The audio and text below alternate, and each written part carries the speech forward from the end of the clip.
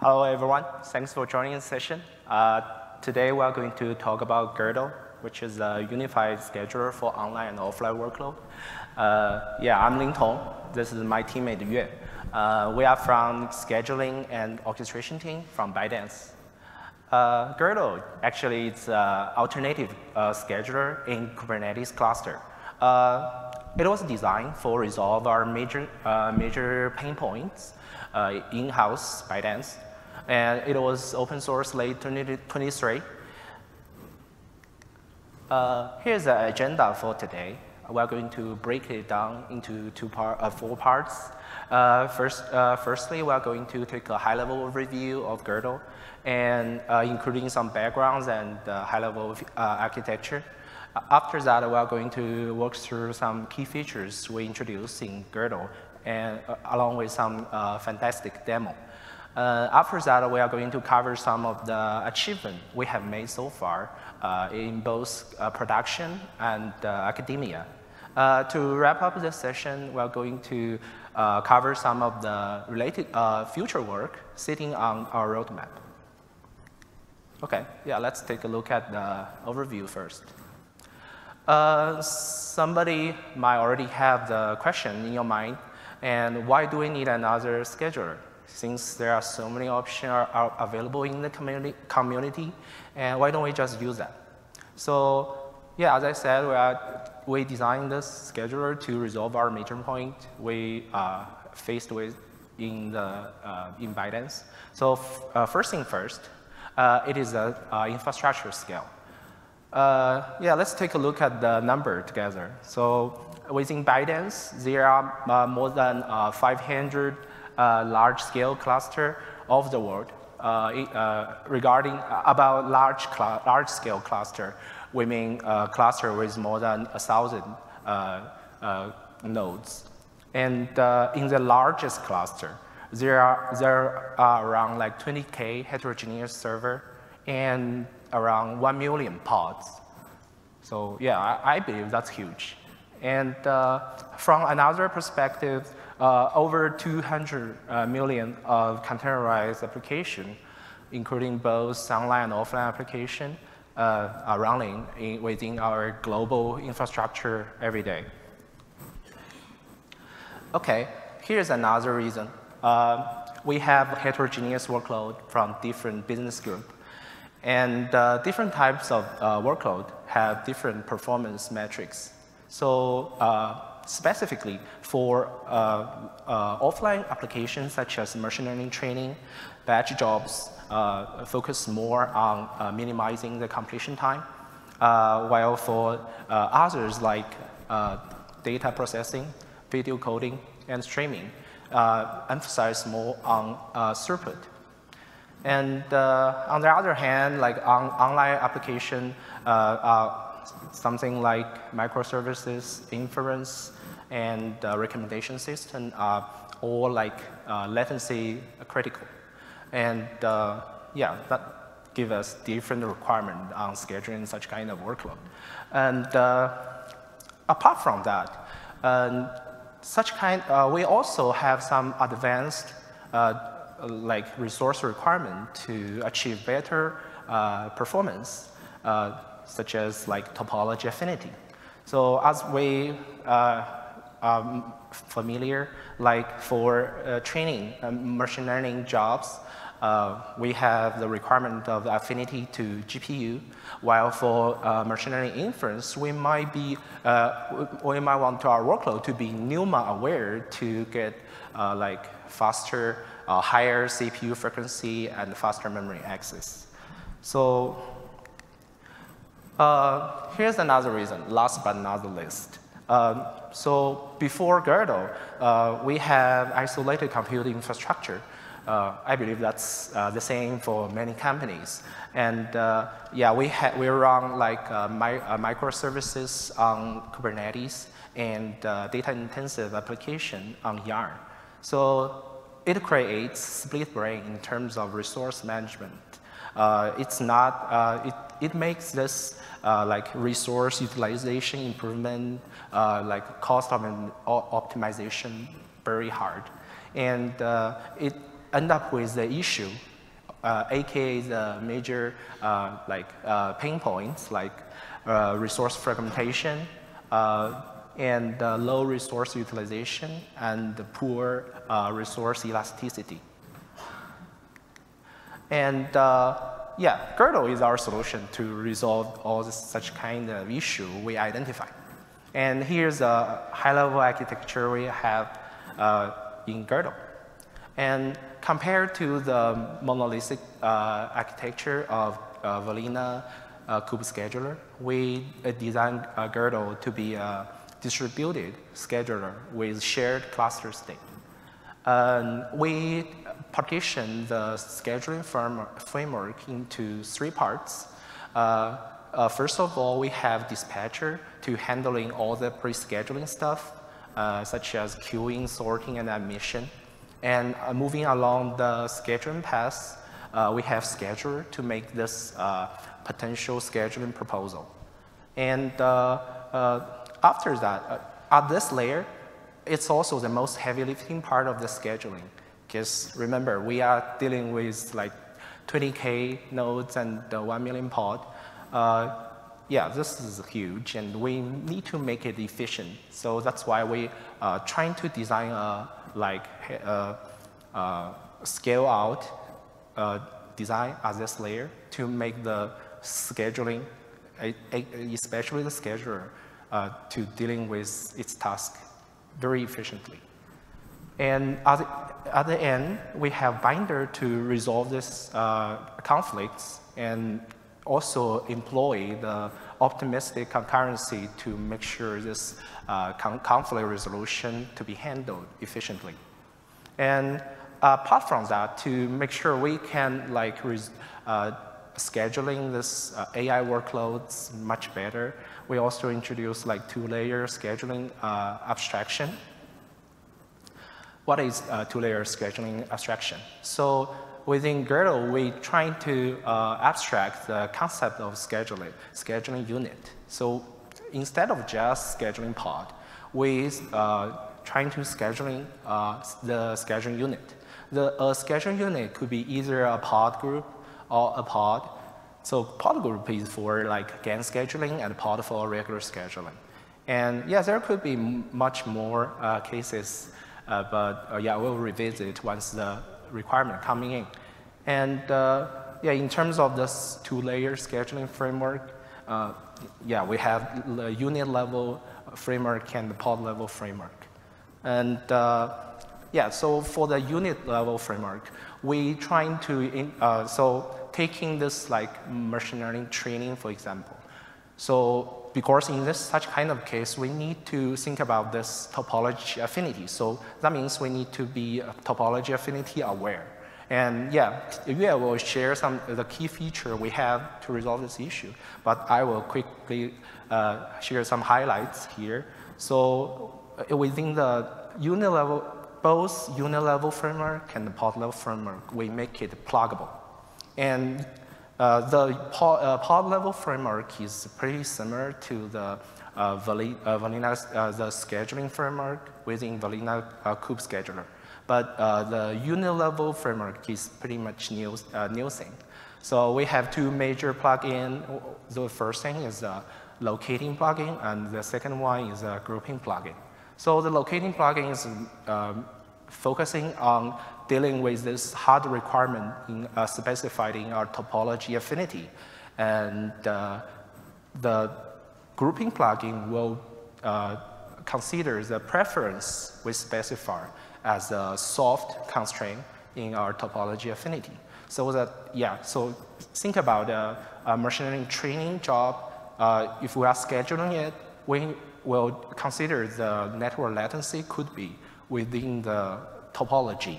And we try to make sure the GAN of pod will have the lowest network latency.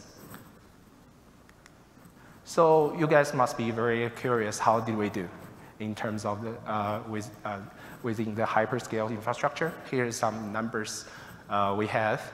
And yeah, we are within the service level agreement, at the scale of up to 20K nodes and 1 million pod. We are targeting on achieve this scheduling latency P99 to be less than 1 minute, and the scheduling pod up to like 1,000 pods per second. It's not the we can be higher, but yeah, this is to consider the whole stability of our cluster. The pod creation rate is capped at 1,000. So yeah, that's why we have this kind of number. Okay, so much for the Gödel overview, and yeah, we'll take it up here and share some key features, and we'll show you guys some fantastic demo. Thank you, Lintong. So yeah, so here are a few key features that we want to highlight in this talk.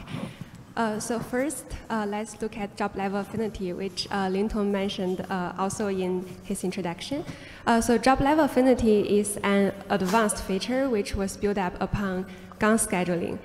So GAN scheduling is able to achieve an all or nothing syntax through a CRD called pod group. I believe some of you are already familiar with the concept of GAN scheduling or batch scheduling.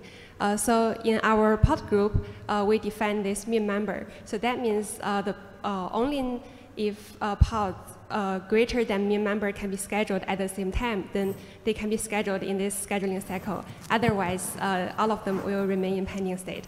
So job level affinity is extended beyond GAN scheduling by providing with preferred and required affinity terms. So Lintong also mentioned, so preferred is like a soft constraint, which can help you divide your node groups based on network topologies, but still allows scheduling flexibility across the topology domains. And required is a hard constraint, which means the group of your pods must be scheduled within the defined topology key so that they can all be scheduled. And this feature is very crucial for some workloads, such as large-scale machine learning jobs, because for ML job, they will require that all of their pods in the same job schedule to the same, say, network topology domain, so that they can minimize the communication overhead across different network topologies. And specifically in this example, in this screenshot, we defined preferred topology key as in macronet, which represents like a smaller network segment in the cluster. And that means the 10 pods of this pod group, they prefer to be scheduled within this smaller network segment. But if we can fit them in one larger network segment called mainnet here, they can still be scheduled in this scheduling attempt. So now let's take a look at a quick demo of job level affinity. So before I showcase the demo, I want to mention that all the YAML files we used here and also the step-by-step guide is also available in our online code repo. So you are free to check it out and play with it yourself locally. Okay, let's go to the demo. So first, let's check for the cluster environment here.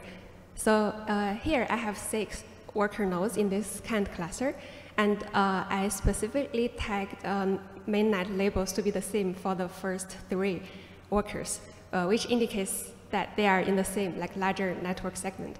And for worker 2 and 3, they are in the same macronet, which is a smaller network segment. And for worker 4, 5, and 6, they are in different mainnet. Okay, and first, let's look at our deployment YAML files for satisfying the preferred topology.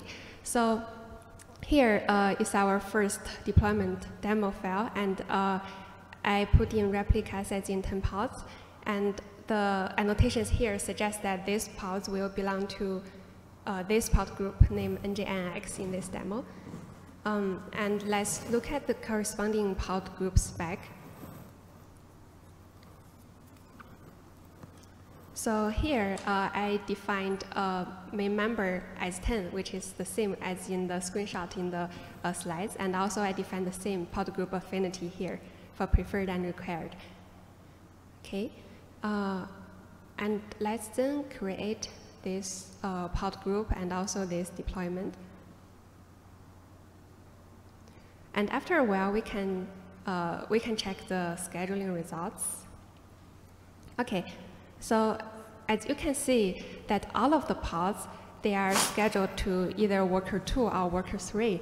And as we can recall from the network label here, they are in the same macronet.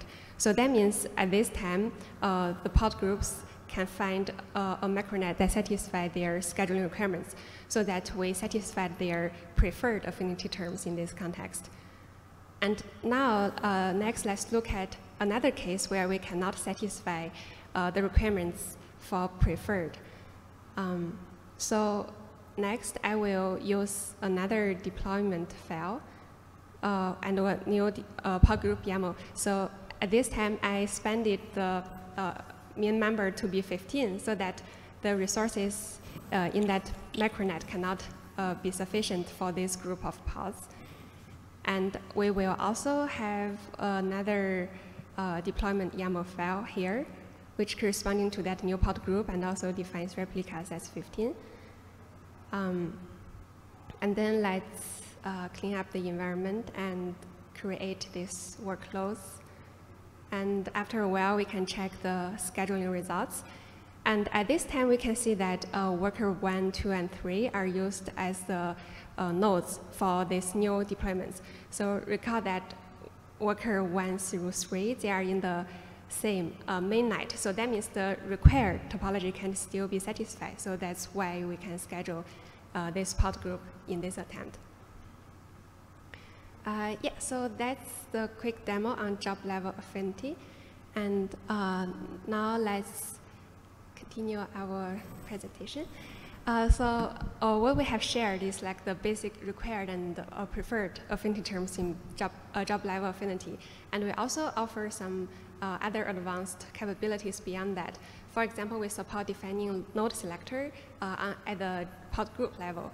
So this is very similar to what you will define for node selector in the pod spec, but it's just you can define this for a group of pods. And beyond that, we also support sort rules based on different resource dimensions, and either in ascending or descending order.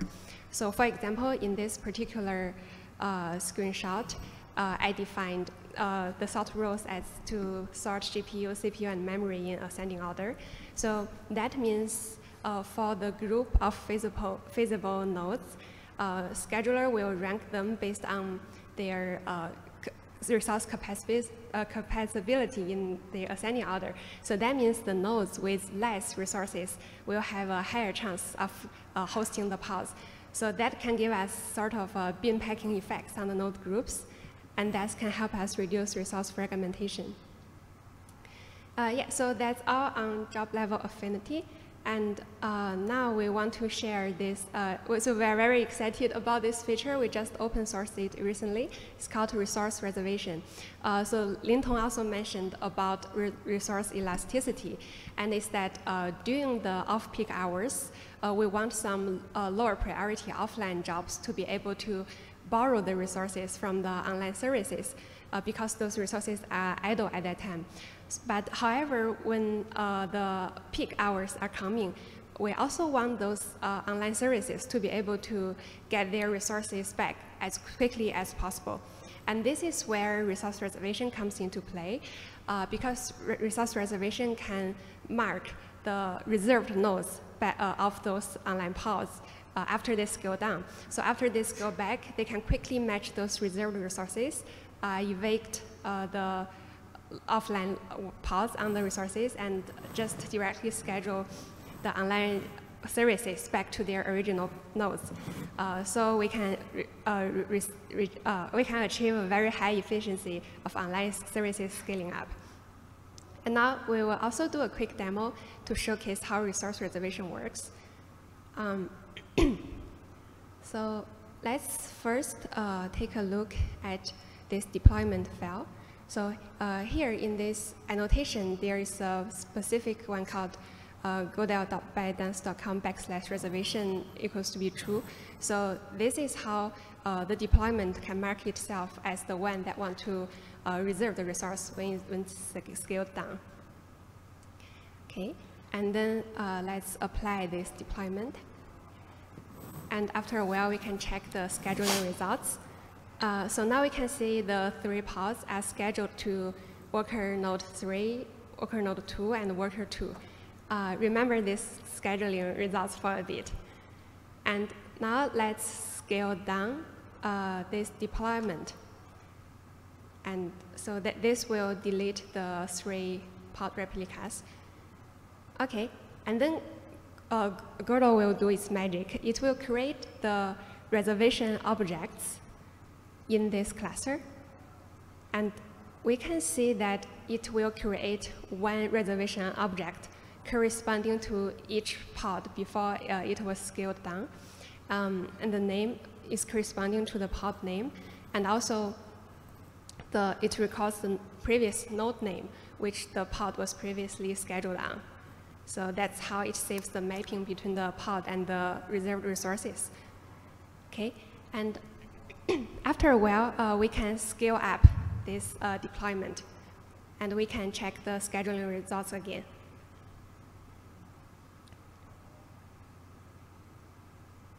Okay, so we can see that the scaled up pods, they are directly scheduled on the exact same previous 3 nodes, which is 2 worker 2 and 1 worker 3 nodes. So yeah, that's basically how reservation works. And we can also get an insider view by checking a specific annotation called reservation placeholder in the scaled up pods YAML file. And this annotation was put by Gödel Scheduler, so that means it has found a particular reservation object in the cluster for this particular pod. And the placeholder name are corresponding to the previous reservation object name that we just saw. Okay, so if you don't want a resource reservation, it's totally fine. You can disable this by just removing the reservation annotation in the deployment file.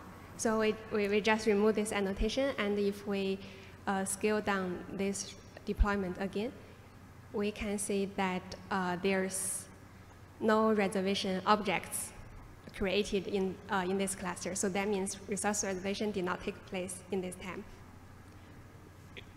Okay, this is the demo on resource reservation. And beyond that, we want to quickly work through another 2 advanced features. So this one is called macro topology scheduling, or NUMA-aware scheduling.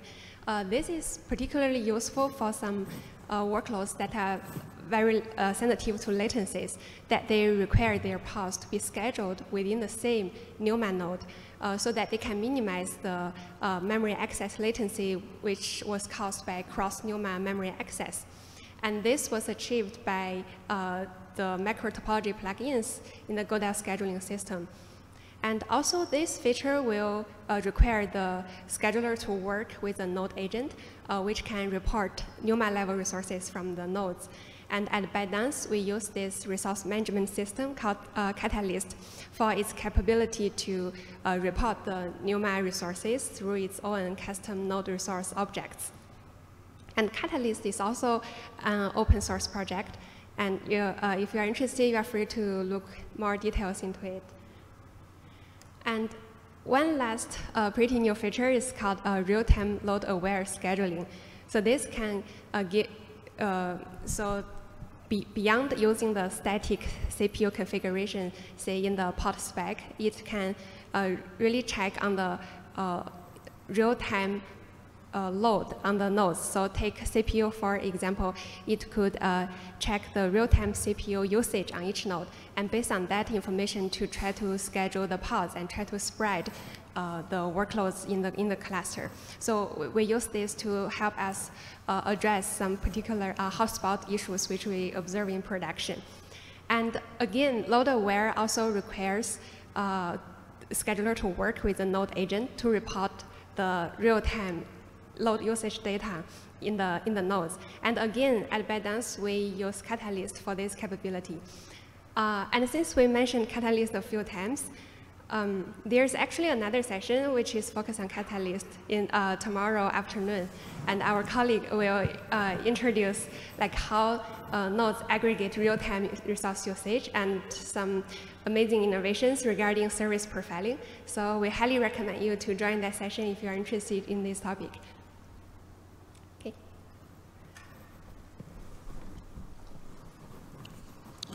Okay, so yeah, let's get to the achievement section. Here we are going to talk about the achievements we have made so far in our production exercise and as well as academic contribution.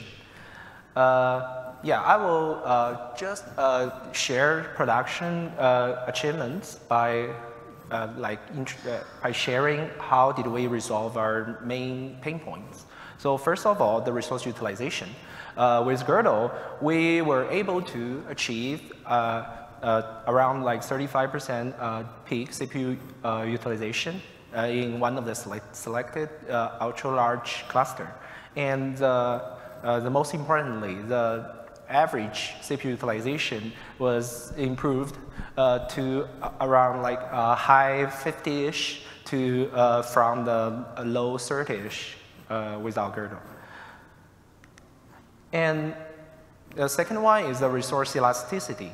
As I mentioned, that before Gödel, we have split brain in terms of the resource management, and we need to we will always need to plan ahead to have the operation team to move resource around to meet the requirement of the major event, so something like Black Friday, Spring Festival, and like Super Bowl. But with Gödel, we were able to achieve like minute level like automatic resource transferring between this online and offline resource pool. So it greatly saved our operational costs and also greatly avoid this any unexpected human error. And regarding the resource fragmentation, yeah, we also made some achievement here. And we introduced some enhancement in the bin packing algorithm to achieve like 20% of the less GPU resource fragmentation. And yeah, before Gödel, the resource we lose around like 30% available capacity, and we were it was reduced to 10%. And apart from the achievement in production, we are also very active in academic contribution. Our paper around Gödel Scheduler was accepted in SOCC 2023, and currently we are also working on some paper about the performance enhancement we made in Gödel to better explain how did we do to achieve the low latency and high throughput.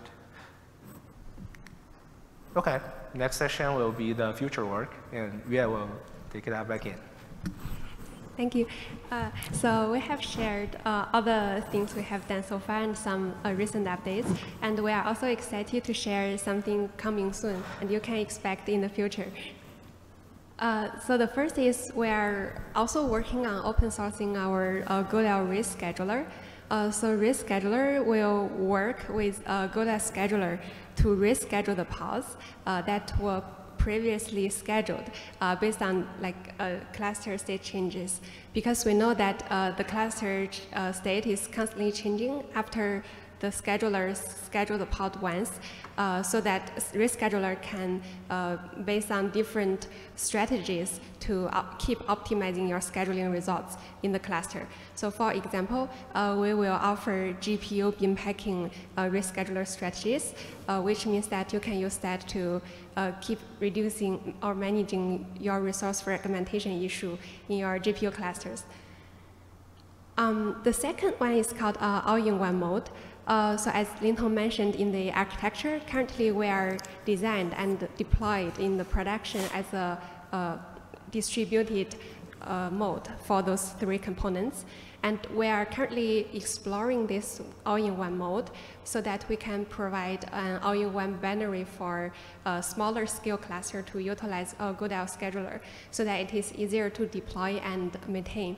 And we are also benefiting from our high throughput and our rich functionalities.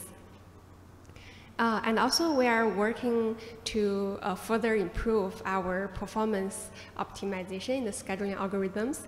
And also, we are working to achieve a more standardized and extensible framework for the open source community as well.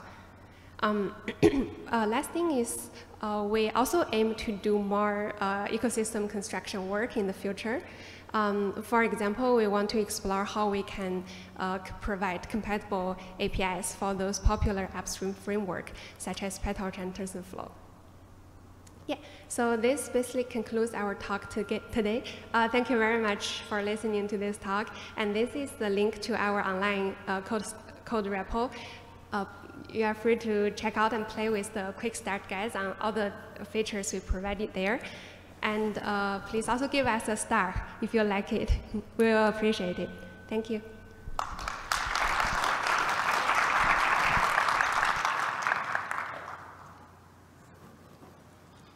Yeah, we can take some questions. All right. I'm going to ask the first question. Thank you so much for sharing the work. This is super impressive.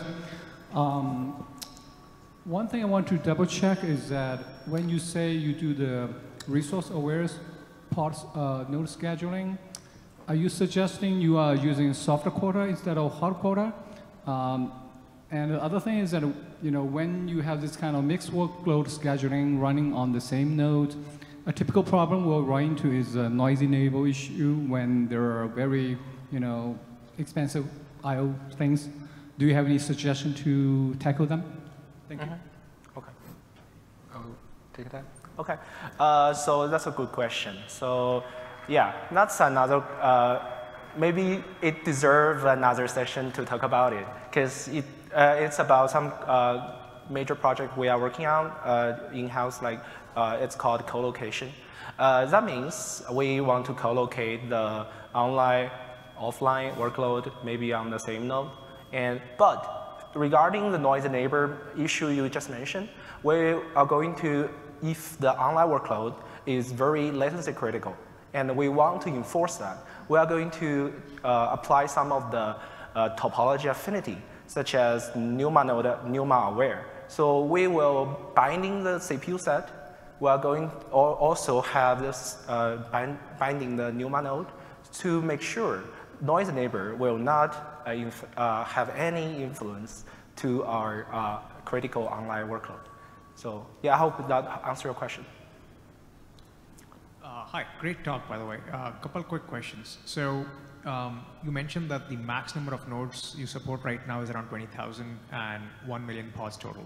I'm sure ByteDance has a much bigger footprint than that, as you mentioned. So do you run like different instances of Gödel Scheduler for like each set of clusters that hit 20,000 nodes? Like, I'm curious about the cluster topology that looks like. So yeah, I will, I'm not sure whether it's okay to answer that, but yeah, we are running different workload based on the scenario. So we think about it like for like a GPU training, maybe you deserve a dedicated workload, and we are going to try working on trying to explore if we can co-locate some of the like offline application which can leverage the idle resources. That's one thing. Like for the 20K cluster, it mostly like the combination of the microservices along with batch job. Like microservices is pretty, usually request a lot of resources, but sometimes it's actually not used most of it. Throughput is much lower. Yeah, but, and for the batch job, it can wait. As long as we queue, it enters the queue, the customer or user will be satisfied, and maybe before get off the work, it will submit the job, and the next day it will come to check the result.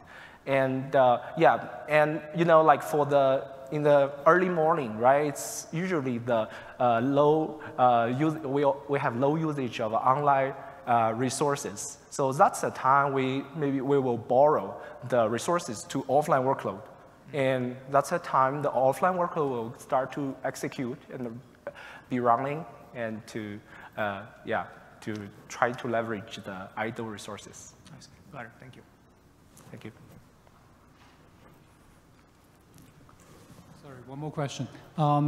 Could you talk a little bit more about your quota management, especially when there is a resource borrowing, between offline and online? How do you make sure that there quota management, right? Yeah, quota management. Okay. Yes. Currently, Gödel have no design like building quota management. It's actually external one, something like Q. We also have an alternative similar to that. So it sits in front of the like critical path, and before, the workload will enter into the queue and the quota system, and after the quota check has been completed, it will enter Gödel system to complete the scheduling.